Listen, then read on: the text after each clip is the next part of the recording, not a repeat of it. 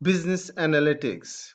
Business analytics is an emerging field for management and information technology.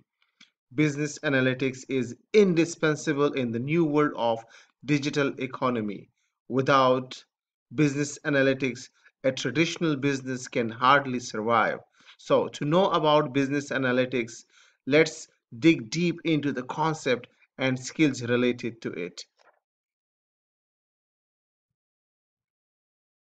So the question is, what is business analytics basically is? So the question that the business analytics and what are the best example for it. So let's see how we define it. Business analytics is a kind of human skill set. It depends on the technologies, iterative exploration, investigation of the past businesses, and the future gain insight, and the last but not the least, the strategic management planning. Business analytics mainly focus on prediction and prescriptions, while business intelligence is mainly focusing on the descriptive analysis, reporting, and the querying. So, what business analytics does for us? It does many things for us. It helps us in modeling and numerical analysis, fact-based management, data-driven management, drive decision makings for best practices, drive fully automated decisions for big enterprises, and business intelligence query and reporting. And the last but not the least, alert, alert management system.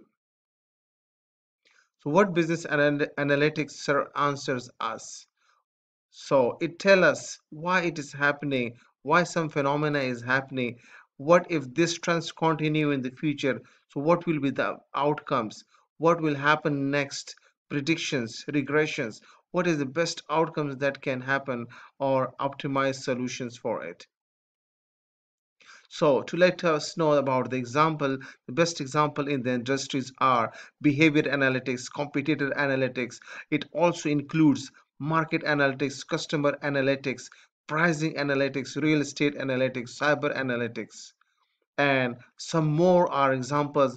Enterprise analytics is one of the important factor. Fraud analytics in the banking sector, risk analytics, healthcare analytics, talent analytics in HR requisition, and transportation analytics to reduce the supply chain management chain, and the financial analytics as well.